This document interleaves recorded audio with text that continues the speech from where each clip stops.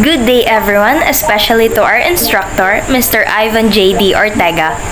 I am Ravelyn B. Arnopia from BSHM 1A, the leader of Group 3, and I would like to greet you all a pleasant day.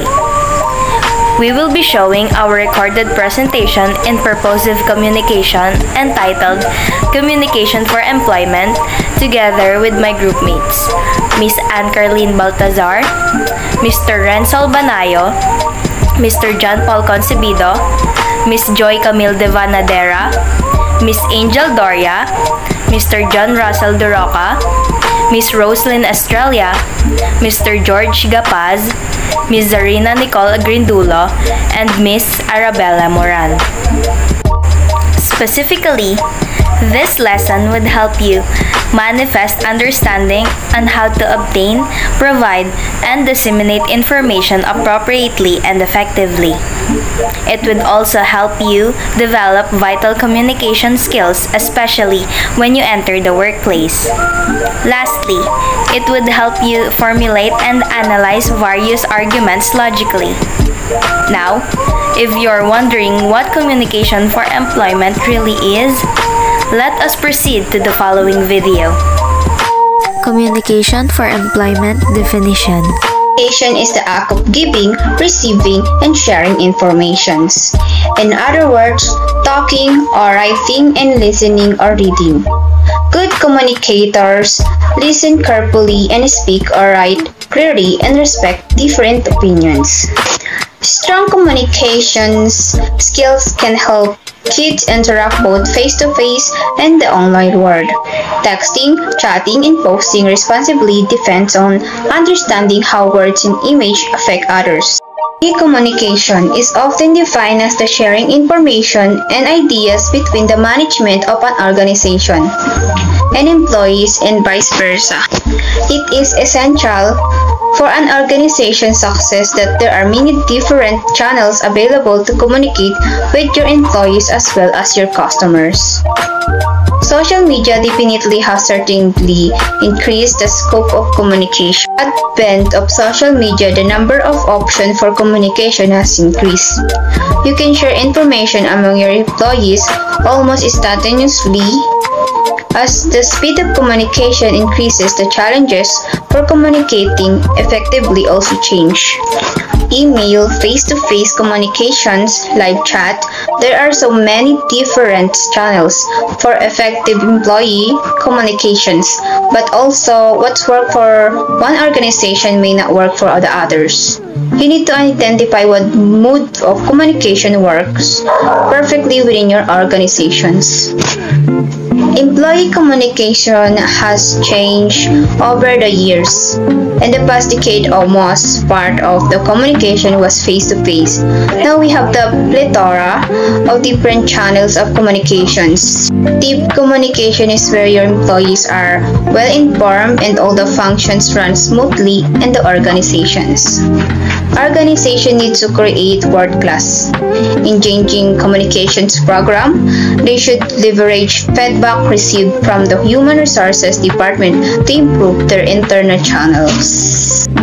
So now let's proceed on why communication in the workplace is important. Communication ensures the operation of the workplace, and it is the quality of communication that can significantly affect the results of work. Improving communication can be done by choosing the use of signs or symbols common to the participants of the communication process, which is not always just the language, but also pictures, gestures, etc., resulting from the company's common culture and experience. Gestures or pictures can be used to better explain the message to the employee. Successful communication is well thought out and purposefully presented because quality communication is the basis for the success of work. Effective communication in the workplace is an integral part of company success. Quality communication in the workplace can eliminate unnecessary problems and promote better performance. The ability to communicate effectively in the workplace can increase overall productivity and create a strong team. If employees consult with each other and consider the views of others, they will be interested in cooperating more and finding the best solution together. By creating good communication, managers can better understand the talents and skills of their employees, then give clear instructions to the people who are best suited to the task, thus increasing of the overall effectiveness of each particular project. What is a resume? A resume is a formal document that a job applicant creates to itemize their qualifications for a position. A resume is usually accompanied by a customized cover letter in which the applicant expresses some interest in a specific job or company and draws attention to the most relevant specifics on a resume.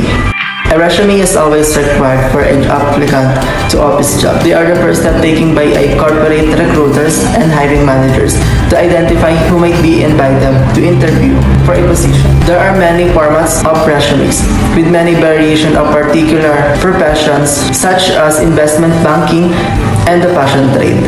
Whatever the format, most resumes must include a brief summary of his skills and experience, followed by a bullet list of previous jobs in reverse chronological order and a list of degrees earned. A final section might be added to highlight specific skills, such as fluency in a foreign language, knowledge of computer languages, personally useful hobbies, personal affiliation, and any honor achieved. What are the parts of a resume? Contact information. Your contact information belongs at the top of your resume, in your resume header, and should help hiring managers quickly understand who you are and how to reach you. Your contact information includes your first and last name, email, phone number, mailing address. Additionally, if you're a graphic designer, writer, or other professional creative, consider including a link to your portfolio or personal website in this part of your resume. Resume introduction. Your resume introduction is your elevator pitch. This resume component is a short section at the top of your resume that summarizes your key qualifications and tells the hiring manager how your goals align with theirs. There are 4 types of resume introduction. 1. Resume summary. 2. Resume objective. 3. Resume profile. 4. Summary of qualifications. Experience. Work experience is one of the most essential parts of a resume and typically makes up the bulk of its content. Skills. The skills section of your resume is an important part of your application, regardless of how much experience you have. Education. The level of detail added to your resume education section can vary based on how much work experience you have and your level of education. We ultimately, any strong education section includes your school name, school location, degree, graduation year. This topic is about how to write a good resume. The first step in producing a resume is to select a resume format. A hybrid resume format, which emphasizes abilities and work experience equally, is the ideal option for most job seekers. In other circumstances, though a chronological or functional resume may be preferable, after that, fill in your name and contact details. The third step is to create a standout resume headline. A resume headline is a one-line description of your qualifications. A well-written headline can pique a recruiter's interest and entice them to dig deeper into your qualifications. Fourth, include a professional resume summary statement, which is a brief paragraph or section of bullet points at the top of your resume that showcases your professional talents and expertise. Give specifics about your professional experience in the fifth step. It is the most crucial section of your CV. Employers scrutinize this section to see if your job history and past accomplishments qualify you as a strong candidate. Next, make a list of applicable talents and keywords. If an employer is skimming a resume or looking through an application tracking system, resume keywords are essential terms of interest that they seek for ATAs. Your CV will be better optimized if it contains more role-specific keywords, often hard skills. Add your schooling, qualifications, and any other relevant information in the seventh step. Education, medals and honors, volunteer experience, and certificates are all included in this area. Remember that your resume should always highlight your skills for that specific position, so anything in your background that doesn't promote the image of you as a suitable fit for the role shouldn't be included. 8. Customize your resume and make it compatible with application tracking systems.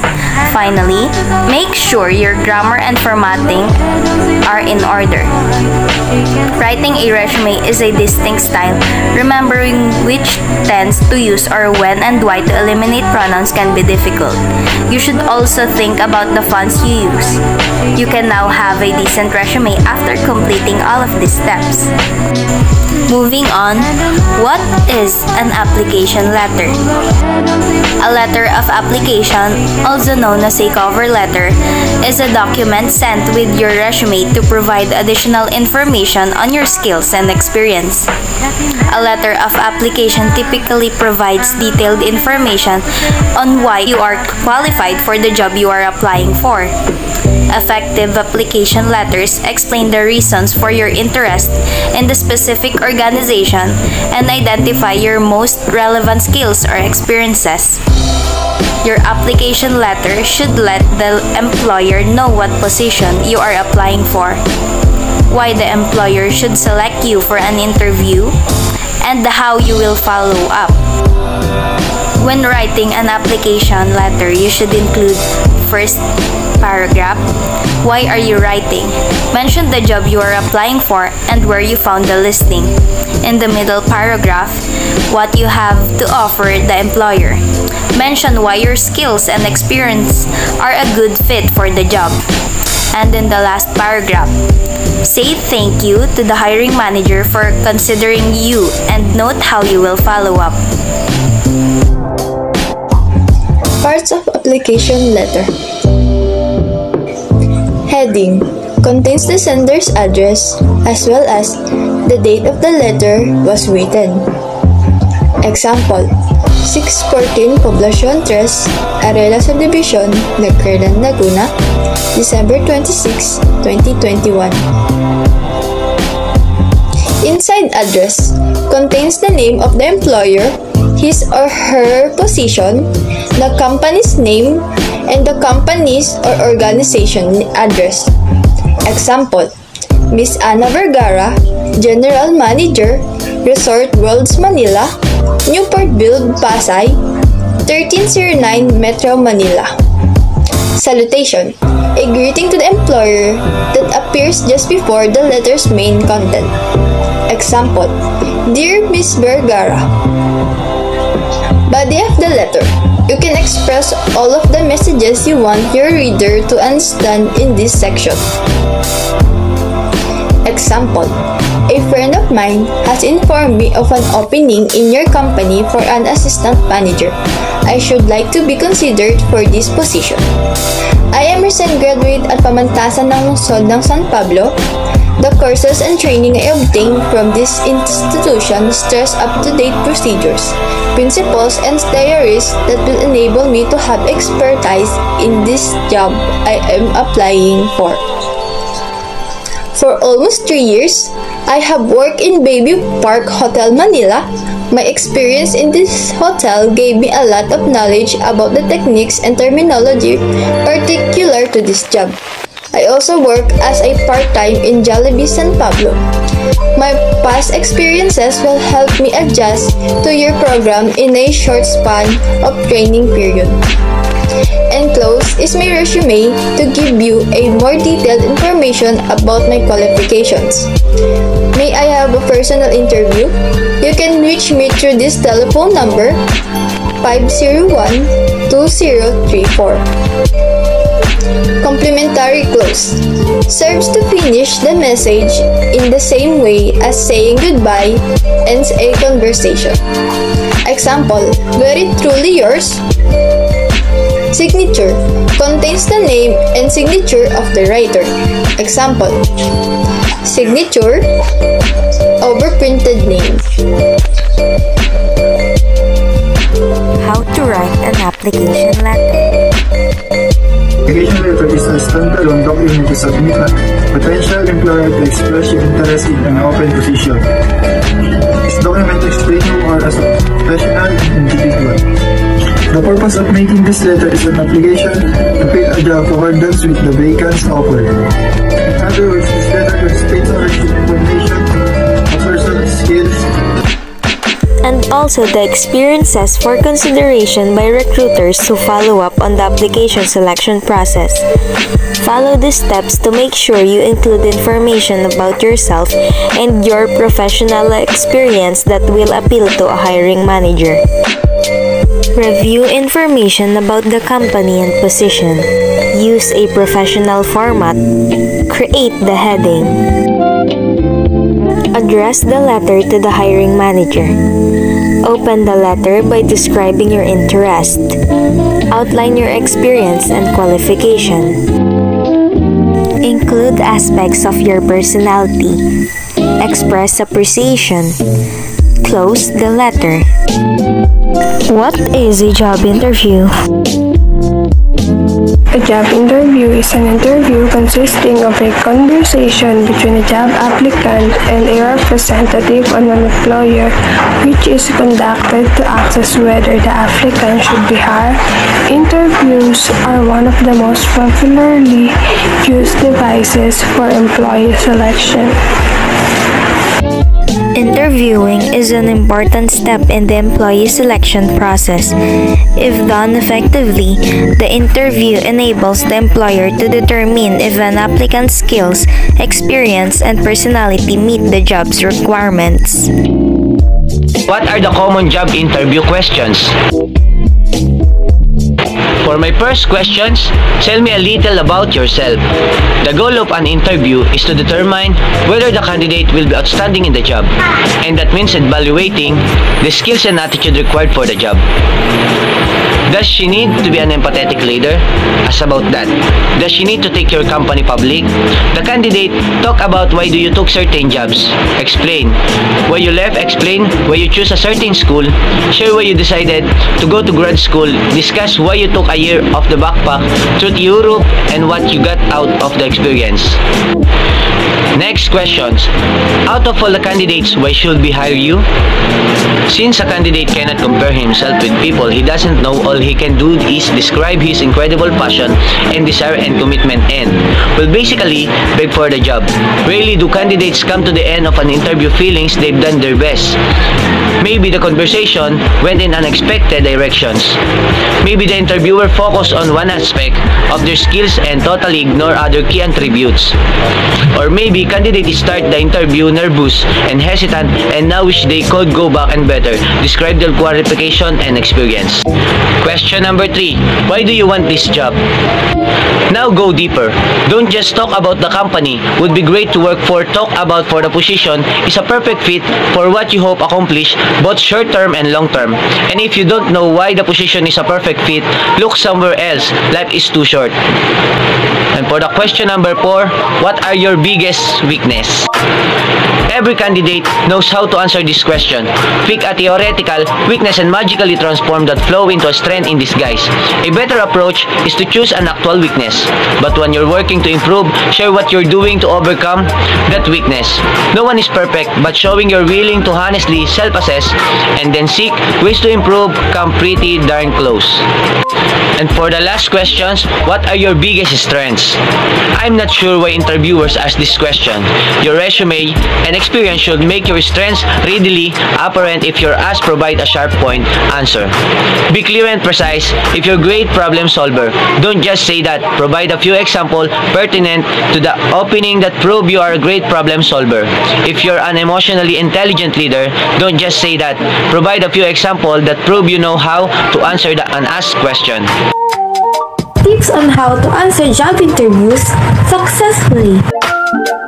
And the first one is practice good nonverbal communication. It is about demonstrating confidence, standing straight, making eye contact, and connecting with a firm handshake. That first nonverbal impression can be a great beginning or a quick ending to your interview. The second one is dress for the job company. To Today's casual dress code do not give you permission to dress as they do when you interview. It is important to know what to wear to an interview and to be well groomed.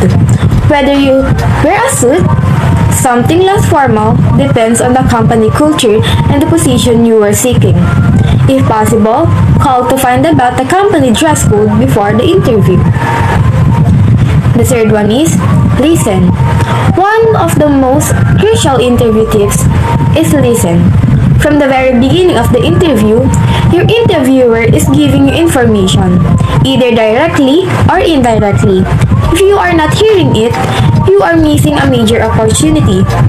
Good communication skills include listening and letting the person know you heard what was said. Observe your interviewer and watch the style and pace. The fourth one is, don't talk too much. Telling the interviewer more than the needs to know could be a fatal mistake. When you have prepared ahead of time, you may ramble when answering interview questions, sometimes taking yourself right out of the job.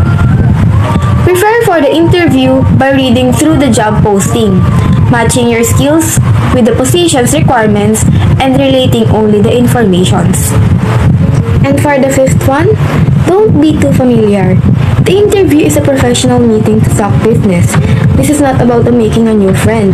Your level of familiarity should mimic the interviewer's demeanor. It is important to bring energy and enthusiasm to the interview and to ask questions, but do not overstep your place as a candidate looking for a job. And the sixth one, use the appropriate language. It is given that you should use professional language during the interview. Be aware of any inappropriate slang words or references to age, race, religion, politics, or sexual orientation. These topics could send you out of the door very quickly. And the seventh one is, don't be cocky. Attitude plays as a key role in your interview success. There is a fine balance between confidence, professionalism, and modesty. Even if you are putting up performance to demonstrate your ability, overconfidence is a bad, if not worse, as being too reserved. All the interview tips in the world won't save you if you come off as unpleasant to work with. And for the number 8, take care to answer the questions. When interviewers ask for an example of a time when you did something, they are asking behavior interview question, which designed to elicit an example of your past behavior.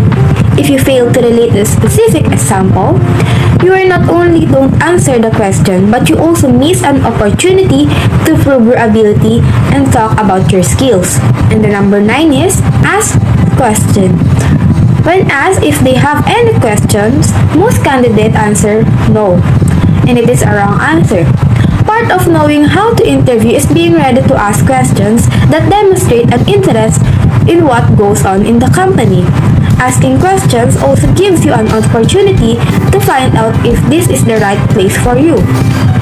The best questions come from the listening to what you've asked during the interview and asking for additional information. And for the last one, don't appear desperate.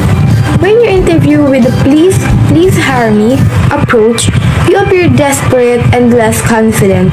Reflect the 3 C's during the interview: cool, calm, and confident.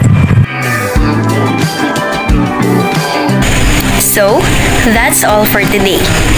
Thank you for listening in our visual presentation entitled Communication for Employment.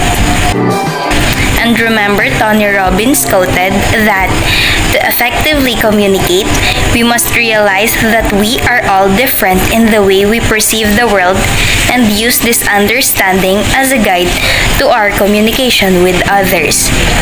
And that would be all. Thank you again, and have a nice day!